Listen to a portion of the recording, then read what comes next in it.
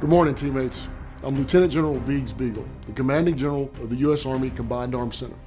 On behalf of General James McConville, the Chief of Staff of the Army, and General Gary Brito, the Commanding General of U.S. Army Training and Doctrine Command, I'd like to take this opportunity to introduce the 2022 version of FM30, Operations. This new doctrine represents an inflection point for the Army.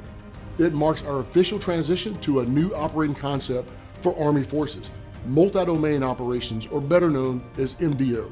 You may be asking yourself, what is MDO and how does it apply to you and those that you lead?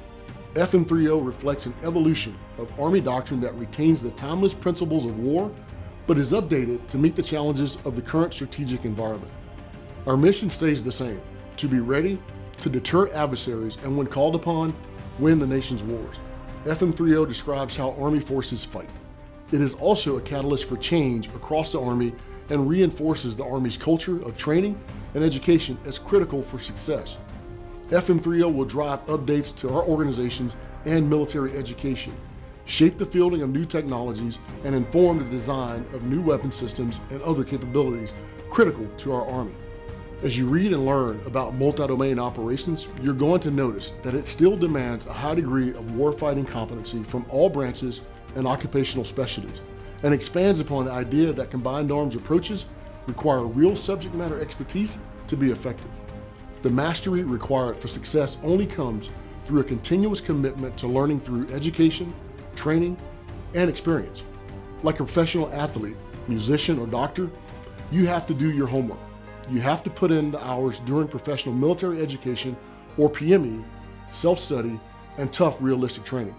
In short, our success depends on preparation. To assist you in your preparation, my team here at CADD has assembled a mobile training team that will be coming around to centers of excellence, installations, and major organizations. Let's face it, you're busy or you have a lot to do. Not everyone will be able to attend one of our MTTs, FM30 training sessions. So we've put together a video that will walk you through the major changes to Army doctrine. The brief that follows will help you launch your preparation. It will introduce you to multi-domain operations and explain some of the significant changes introduced into the new FM30. Colonel Retired Rich Creed, the Director of the Combined Arms Doctrine Directorate, or CADD, here at Fort Leavenworth, spearheaded the development of our doctrine for multi-domain operations and delivers this brief. Rich is an experienced warfighter, having served on active duty for over 30 years as an armor officer and commanded at all levels from company to brigade. As good as the brief will be, it cannot address every question. So we've developed a number of training support products listed at the end of the brief to further explain some of the doctrine, warfighting concepts introduced in the new publication. If you still have questions, don't hesitate to reach out to CADD for assistance. Lastly, as you learn more about multi-domain operations and become masters of your craft, remember that your nation expects you to be the best. Over to you, Rich. Good morning, ladies and gentlemen. My name is Rich Creed. I'm the Director of the Combined Arms Doctrine Directorate here at Fort Leavenworth, Kansas. We're going to talk this morning about the new FM30, which is our capstone operations publication, right? That means it addresses the high tactical operational level of war, and it's designed to inform how the U.S. Army and Army forces fight on behalf of Joint Force Commanders. And so what that means is that all of our doctrine is going to be influenced in one way, shape, or form by the things that are contained in FM30. So this briefing by itself is not enough to make you an expert on what's in the book. We need everybody, particularly folks in the leadership position, to be familiar with what's contained in FM30 because it should drive how we train, organize, and equip our Army for 2030, okay?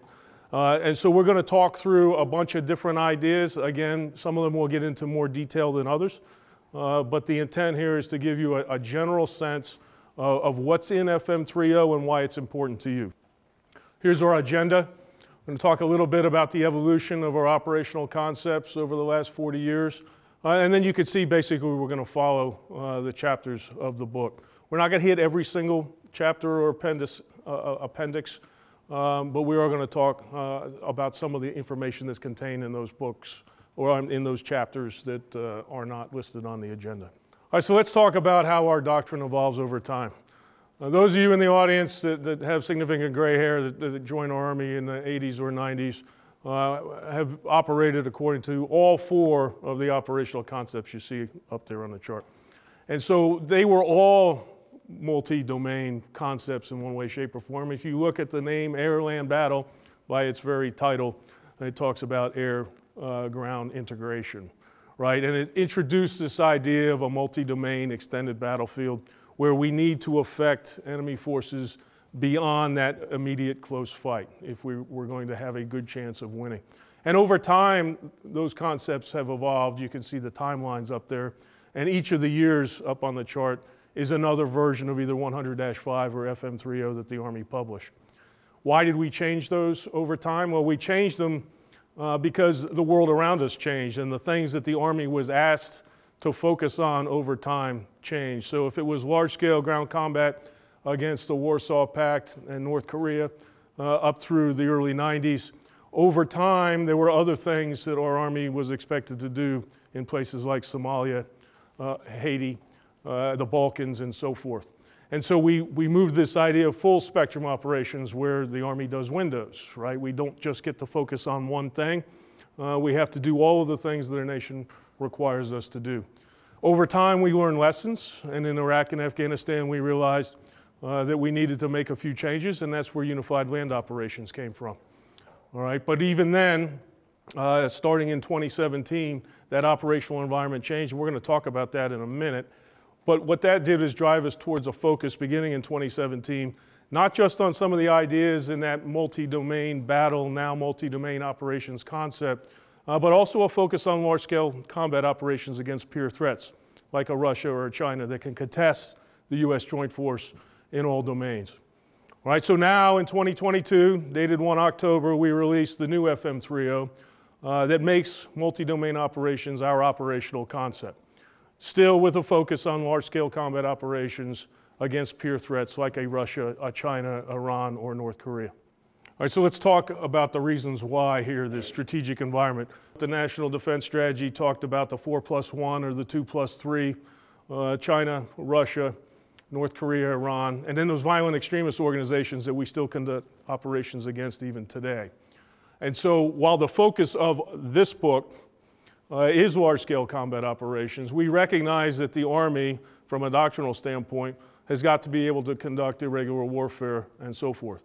We've got other books that address those types of operations, and we continue to update those books, but that's not our focus here today. It's to focus on 3.0 and that preparation for and execution of large-scale combat operations against peer threats.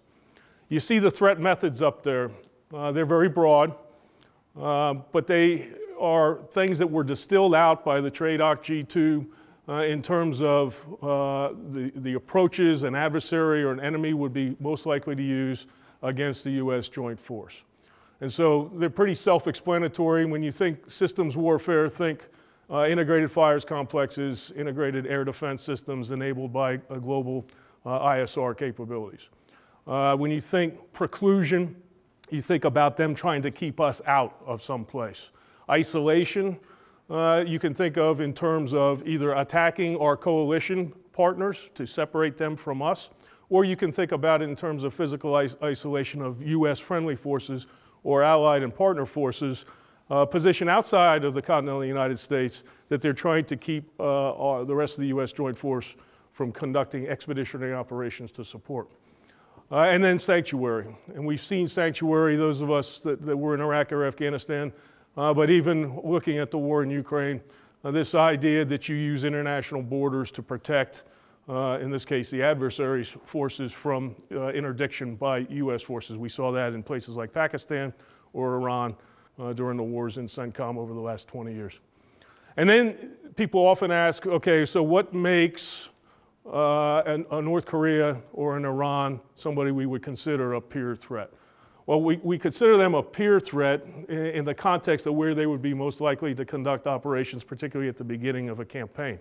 They enjoy pretty natural advantages in terms of interior lines, cultural affinity with the nations in their near abroad, the willingness to move slowly over time to achieve their objectives, and the advantages they have in terms of time and space to move very quickly to achieve those objectives before we can conduct expeditionary operations out of the continental United States. They have capabilities that can contest us on all domains, like cyber capabilities, or the ability to access civilian space capabilities, to a level that was unheard of 15 or 20 years ago. There are things now that are available as publicly available information to our adversaries that would have been top secret, classified to very high levels just a short time ago. And we see that occurring in Ukraine right before us. And so I already talked about the violent extremist organizations, but again, they're not something that we can ignore, and they are something that they're the adversary or enemy that we're most likely to conduct operations on a continuous basis. However, but those peer threats, like a Russia trying to represent existential threats to the United States potentially, right? So they're the most dangerous form of conflict that the Army could be asked to engage in. And what does that mean? Well, it's about accepting risk. So we're not going to accept risk in terms of preparation for large-scale combat against peer threats because you have time to adapt to a lesser threat, right? So if you can deal with a Russia or China, you ought to be able to deal with a North Korea, Iran, or violent extremist organizations. If we were to focus on the most common form of conflict, the regular warfare, we would not be in a position to win at acceptable cost against any of those other adversaries. All right, so multi-domain operations. You got the description there at the top of the chart. There's a couple ideas there that are important. Some of them are not new, they're enduring. As we said earlier, doctrine is evolutionary. But this idea of combined arms employment, of joint and Army capabilities, that is what makes this concept multi-domain. As soon as you talk joint, you're talking about domains other than land-centric forces, employed by us or our allies and partners on the ground. This other idea is that we have to create and then exploit relative advantages with this situational awareness about what's possible in those different domains. And we're going to talk about that when we talk about combined arms here in a little bit. And then to do what? To what purpose? All right, so we talk about achieving objectives. We achieve objectives short of armed conflict, right, when we contribute to conventional deterrence, or what the National Defense Strategy now talks about in terms of integrated deterrence. But we also defeat enemy forces during conflict. And then we need to consolidate gains on behalf of those joint force commanders using the capabilities we bring to bear from the land to achieve those long-term strategic objectives in some sort of way that's enduring in terms of the national security, both for the United States of America and our allies and partners. And so below that, you see a couple of the different ideas. So this idea of complementary and reinforcing, that's exactly what combined arms is. And this idea that we need to think about advantages and relative advantages in terms of the three dimensions of the operational environment, the human, the physical, and the information. We need to remember that in this type of operational environment, land forces are going to play a significant role in terms of enabling the other service components for a joint force commander. So land forces operating from land can enable the air and maritime components of the joint force. And we have to get used to that idea instead of the last 20 or 25 years where the land component was always a supported component by the other services primarily, right? And that comes into play when we talk about operations, for example, in a maritime dominated environment. The concept is applicable to all echelons, right? From the theater army all the way down to squads. And the reason for that is we all work in a single operational environment that's characterized by those aspects of that operational environment that are applicable to our assigned areas or our areas of operation. And so we need to be able to understand what the threat can bring to bear against us in terms of the 5 domains and the 3 dimensions. And we need to understand what's the art of the possible in terms of what we can employ to our own advantage against those threats. They're applicable across that joint competition continuum. So we talk about contexts in which we conduct the operations on behalf of joint force commanders. And we talk about competition below the threshold of armed conflict. We talk about crisis, and then we talk about conflict.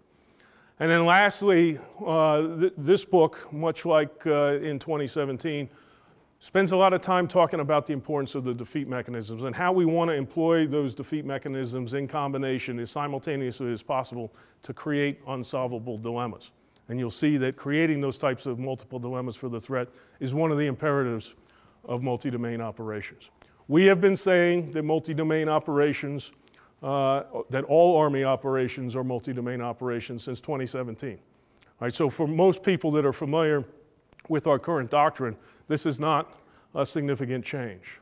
But what we have been able to do, based on experimentation, training, exercises, and so forth over the last 5 years, is to codify multi-domain operations into a doctrine that the current force between now and 2030 can execute against anybody, anywhere in the world.